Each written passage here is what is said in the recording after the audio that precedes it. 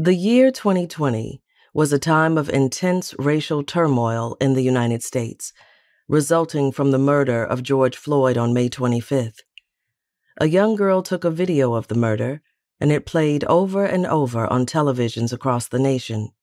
Citizens saw, with little ability to deny the crime, police officer Derek Chauvin kneel on Floyd's neck for 9 minutes and 29 seconds until he was dead.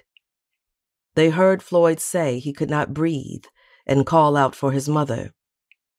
This murder came on the heels of many others, including those of Breonna Taylor, Philando Castile, and Alton Sterling.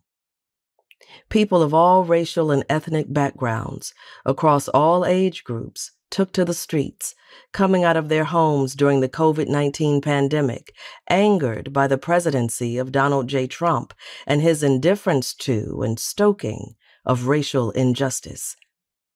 During this turmoil, African American students, craving supportive learning environments that embrace them, began enrolling at historically Black colleges and universities at higher rates. Many African American parents, who in the past may have encouraged their children to attend predominantly white institutions, PWIs, began to push their children to consider HBCUs.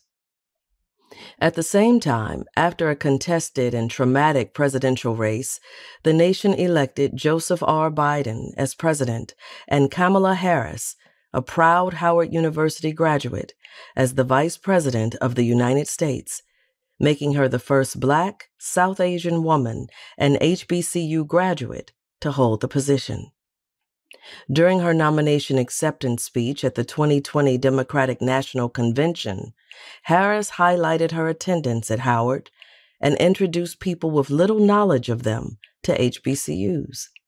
Likewise, as the contested presidential election between President Donald Trump and Senator Joe Biden came to a head, one name was on the minds of members of the media, politicians, and even ordinary people: Stacey Abrams, the Spelman College graduate who lost the 2018 Georgia governor's race by 54,723 votes, and as a result, started the voting rights nonprofit organization Fair Fight. In addition to interest in her strategy for engaging voters and working to turn the state of Georgia Democratic, or blue, in terms of majority voters, people took notice of her education and the impact that Spelman College had had on her fight for justice and her intellect.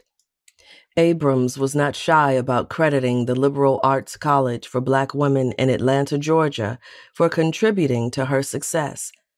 With Abrams's help, Joe Biden and Kamala Harris won the presidency, and Morehouse College graduate Raphael Warnock, along with John Ossoff, a protege of U.S. Representative John Lewis, joined the U.S. Senate.